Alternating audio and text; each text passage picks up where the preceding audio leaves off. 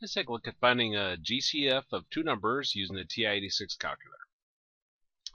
For example, I'm trying to factor this problem, and I can't see the largest number dividing it into both 24 and 18. Well, I can use a calculator to find the GCF of 24 and 18. So if I come over here, I want to go to my math, and math is above your multiplication. So to get to it, we have to press our second button and then the times.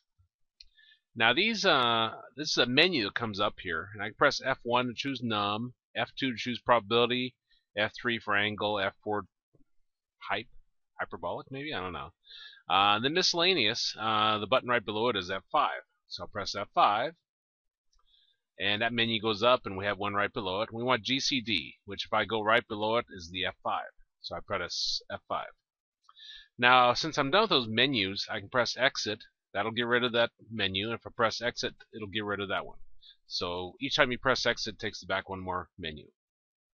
Then I'll do 24, comma, 18, and I'll put a closing parentheses for completeness sake, and then press enter. And it tells us our GCF is 6. So I'll factor out of 6. Factor means divide out. 24 divided by 6 is 4 with an x, minus 18 divided by 6 is 3. So our answer is 6 times 4x minus 3.